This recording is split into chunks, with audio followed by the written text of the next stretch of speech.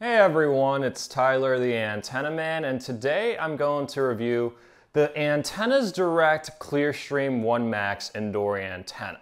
It runs about $60 to $80 depending on where you buy it from. At the time this video was made, you can find it for $60 on the Antennas Direct website using the link in the description of my video. This antenna claims VHF and UHF capability within 40 miles of the broadcast towers.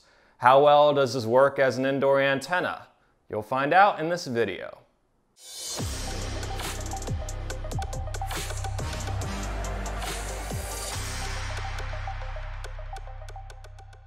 If you're seeing me for the first time, make sure to subscribe to my YouTube channel and hit that little bell icon to receive notifications whenever I post a new video.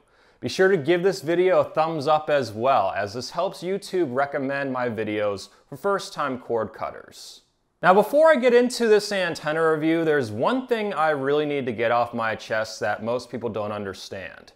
There's no such thing as an HD or digital antenna. You should never look up an antenna just based on the keywords HD or digital. Those are just keywords antenna companies use to confuse people into thinking they're buying a special antenna designed for HD frequencies. Antennas are pieces of metal cut to pick up radio frequencies. It doesn't matter if the frequencies are broadcasting a signal in analog, digital, HD, 4K, whatever marketing BS word they want to use. The antenna will still pick up the TV station. That's why older antennas, even from back in the 90s, 80s, and 70s, still work for the new digital standard.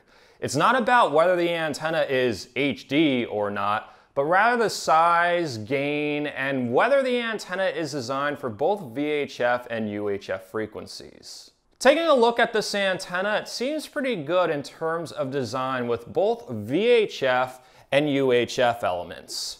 VHF TV stations broadcast on channels 2 through 13 and UHF TV stations broadcast on channels 14 through 36. The different frequencies require different kinds of antenna elements to pick up the TV stations reliably. Most cheap flat antennas like this model do not have a long enough element to pick up VHF TV stations, which are present in nearly every television market across the United States and Canada.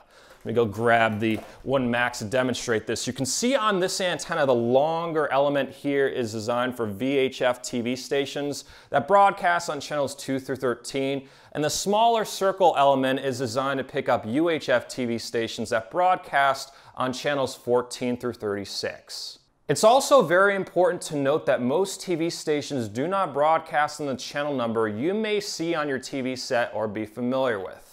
For example, in Philadelphia, there's an NBC 10 that actually broadcasts on UHF channel 28. On the flip side, in Scranton, Wilkes-Barre, there's an NBC 28 that broadcasts on VHF channel 11.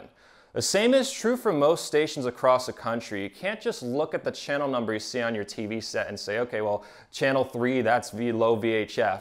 You have to look up the RF channel to determine which frequencies are in your area and what kind of antenna you need. Most of you will need an antenna with VHF capability. To find out what channels your local TV stations are broadcasting on, go to antennaweb.org, type in your address, and look at the RF channel number. I'm now going to test out this antenna in the same location I've tested out various other indoor antenna models on my YouTube channel. The test was done on the 3rd floor of my house with TV stations on both the VHF and UHF band about 45 miles away. If you decide to purchase this antenna, please use one of the affiliate links in the description of my video to help support the YouTube channel. Here's a list of the stations along with their RF channels and their signal strengths on the last 2 antennas I tested out on my YouTube channel. On the left side, you'll see the type of diffraction on the TV station. One edge means single edge diffraction, or one ridge between me and the transmitter weakening the signal.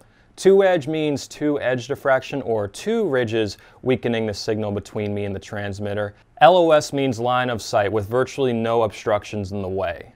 You can also see the results of various other outdoor antenna models by checking out my other videos. The signal strength on WNEP, which broadcasts on UHF channel 50, was about the same on this antenna compared to ClearStream Eclipse and higher than the GE model. The signal strength on WYOU, which broadcasts on VHF channel 13, was significantly higher on this antenna compared to the last two antennas I've tested out, likely due to the dedicated VHF dipole on the antenna. The same holds true for WBRE, which broadcasts on VHF channel 11. The signal on this antenna was significantly higher compared to the last two antennas I tested out, likely from the VHF dipole on the antenna. The signal strength on Fox 56, which broadcasts on UHF channel 22, was about the same on this antenna compared to the last two antennas I've tested out. This is a very strong signal, and if the antenna isn't picking up this station, there's something really wrong. To my surprise, this antenna was able to pick up WNJB's repeater station in my area. Most antennas cannot pick up this station inside. Overall, this antenna performed well for an indoor model. The VHF capability allowed it to pick up the two VHF stations in my area much better compared to other antennas that had problems. While this antenna worked well for my situation, your results may vary. In general, I recommend using an indoor antenna only within 40 miles of the broadcast towers, and even then, there's a chance you may have problems if you're not using the antenna on the second or third floor of your home, or if you have a lot of trees in your area. Keep in mind that this antenna will also work outside. It comes with a mounting bracket, but no pole, but then again, those are only like 20 bucks. If you go to the FCC DTV reception maps website attached in the description of this video, type in your address and see mostly green channels. This means that your signals are strong and this antenna will likely work for you. However, if you see mostly yellow or orange channels listed on the FCC DTV reception maps, this means that your signals are pretty weak and you will likely need a larger outdoor antenna model. Feel free to use my YouTube channel as a resource. I have dozens of indoor and outdoor antenna reviews. If you're still confused about which antenna would work best for you, I do offer custom antenna recommendations on my website at antennamanpa.com. For a small fee, I will go through your unique reception situation, take a look at the frequencies and signal strength at your location, and make a specific antenna recommendation on what will work best for you based on my experience testing out nearly 50 antenna models and installing them in 4 TV markets. I also offer assistance in locating an antenna installer to do the job. If you want the best antenna for your area done right the first time, rather than wasting time and money on antennas that aren't right for your area, consider an antenna recommendation from me. Thanks for watching my YouTube video. A huge thanks to these folks who help support me on Patreon and are members of my YouTube channel.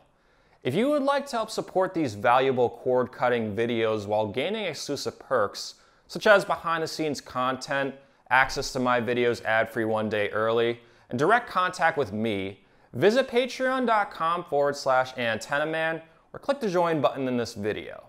If you're on Facebook, you can like my Facebook page at facebook.com/antennamanpa. If you're not on Facebook and would like to receive email updates on when I post new videos, feel free to sign up to my email list. I attach a link in the description of my video. Stay tuned to my YouTube channel for more cord cutting and antenna related videos, and have an awesome day.